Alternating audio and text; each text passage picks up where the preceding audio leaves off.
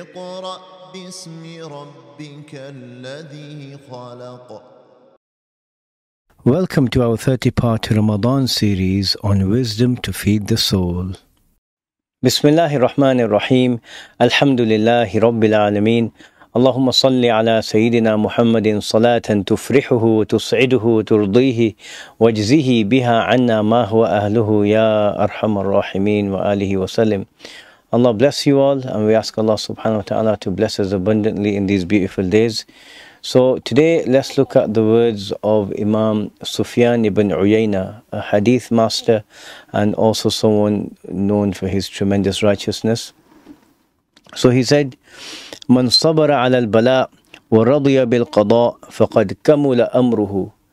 Whoever is patient with difficulties and content with the divine decree, then truly his matter is completed. Meaning he's talking about this person's spiritual development, that the person's in a good place to be, right? There's always room for growth and, expansion in some areas, taqwa and these sorts of things. But in the main points, he's where he needs to be.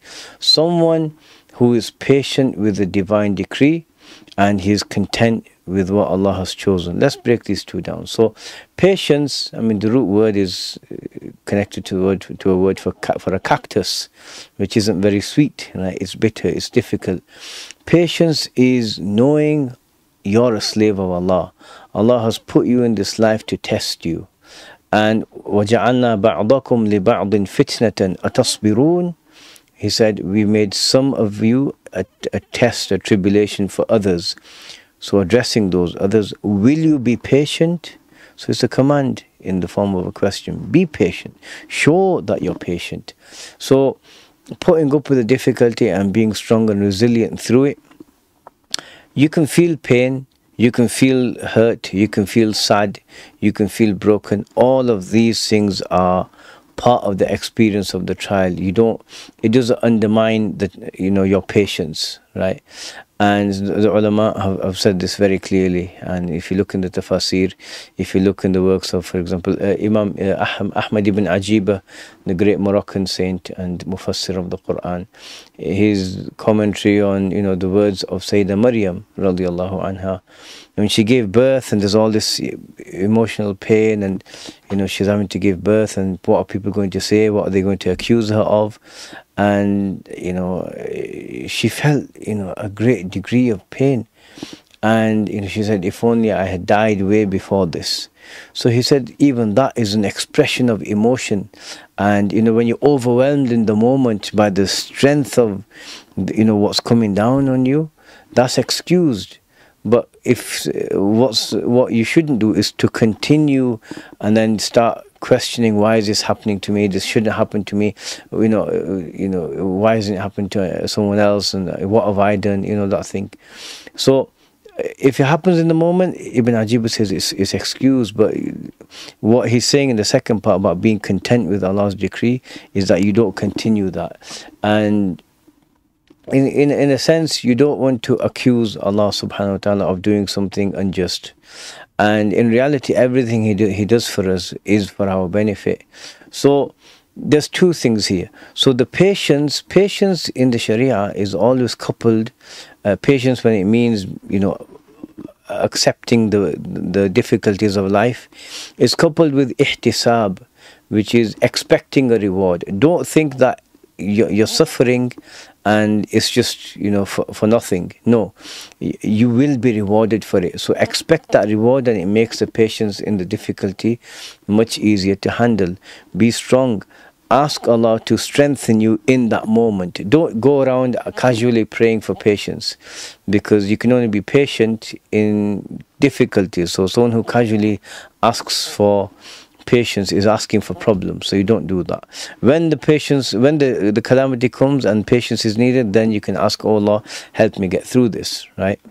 And so then being content with Allah's decree, it means being content and happy and pleased that Allah has chosen something, a particular thing for you. Oh Allah, your choice, your choosing is great. I accept it.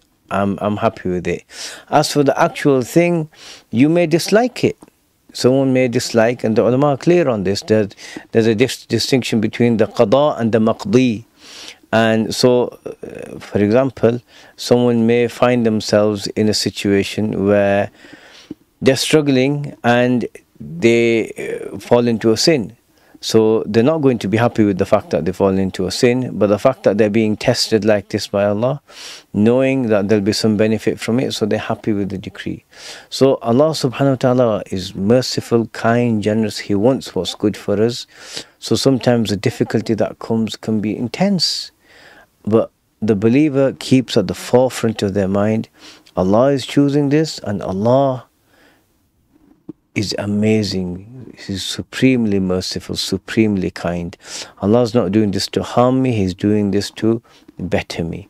And you bear these two things in mind. So He says, whoever does this, his matter is complete. And this is something you should prepare yourself with. When times are easy, prepare yourself. When the difficulty comes, I'm going to keep it in my mind. Allah wants what's good for me.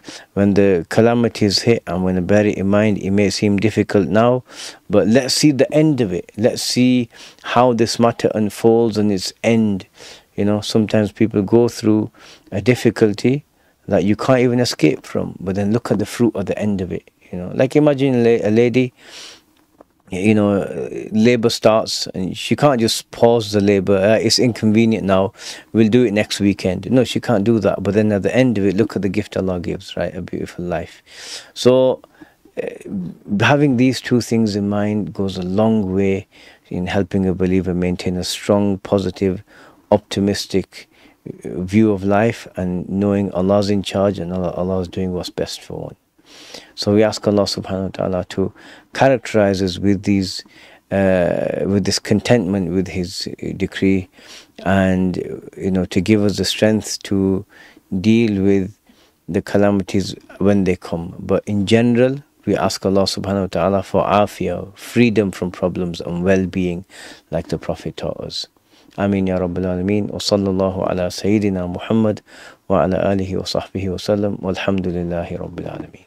La ilaha illallah Muhammad Rasulullah.